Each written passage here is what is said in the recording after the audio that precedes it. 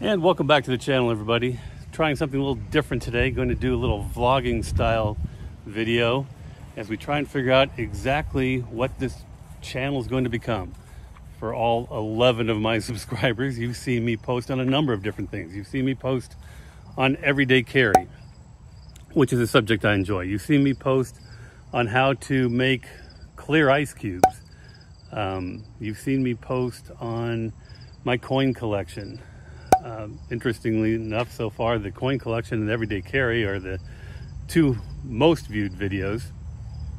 But I've got a lot of other things to talk about. I don't want to niche down to just one small thing. I promise we're going to talk about cigars. We want to talk about scotch. We want to talk about motorcycles. I was fishing today, caught a nice smallmouth, and almost brought you along for that. Certainly hunting season starting soon. I want to get into that. Do some pheasant hunting, do some duck hunting.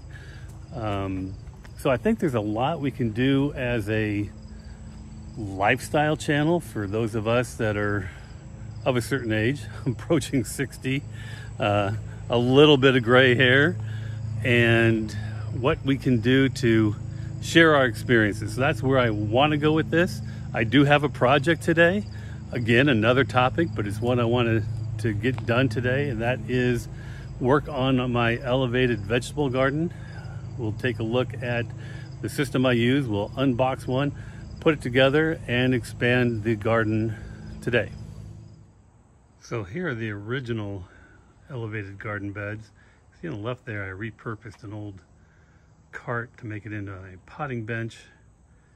This one here has a really good crop of oregano, basil, some good tomatoes coming in. I did have some squash right there in the middle, and that was a complete fail. Got a couple butterflies coming to play. That was a complete fail. Only made, for some reason, male flowers and no female ones. And I've got good pollination, as you can tell. I have butterflies, I've got bees, I've got all kinds of things here. So I eventually took them out and just recently planted some romaine lettuce, which ought to do well as we get towards the end of the season here. I have some snap peas that are pretty weak. And then you can see over here in this one, I learned the lesson of spacing. I guess they really do mean what they say on the package. As you can tell, there's only 3 zucchini plants in there I planted, but they went crazy and they've taken over the entire box. You can see they're squeezing out my jalapeno peppers up front there. Zucchinis in the middle. Got some green peppers in the back, which aren't doing very well and are getting eaten by something. And then I am kind of excited about this. I do have some carrots growing right there, which I'm looking forward to pulling out of here in the next week or two. And that's pretty much the existing beds. We'll figure out soon what we're going to do with the new one. So this will be our project today. It's a greens fence elevated planting bed that's 2 feet by 4 feet by 31 inches tall. Comes nicely packaged like this. You can pick it up at Home Depot after you order it, or have it delivered. I had mine delivered. And it all is put together without any tools at all. Maybe a mallet, rubber mallet, to help push them together. But they use a dovetail joining system where everything just slides together. So let's get to it.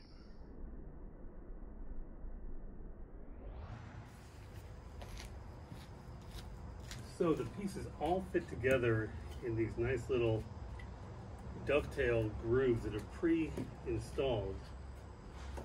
So all you need to do, take the bottom piece, it slides into the corner piece.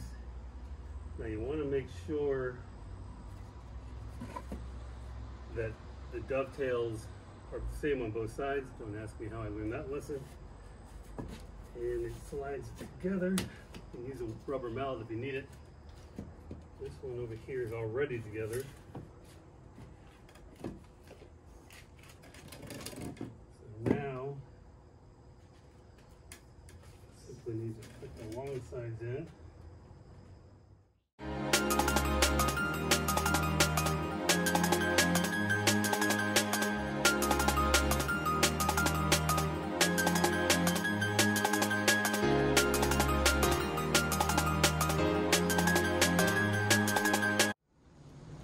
Okay, here it is in place. Just a couple things left to do. Screw down the end caps. And the last step is to put in a fabric barrier.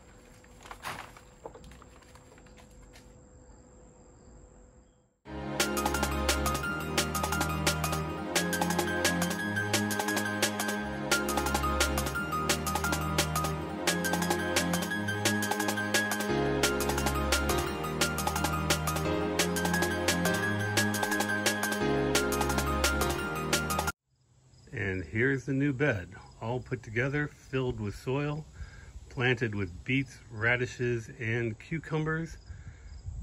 And here's how the entire garden now looks. Very happy with it. And that'll wrap it up. Please like and subscribe, and we'll see you again soon.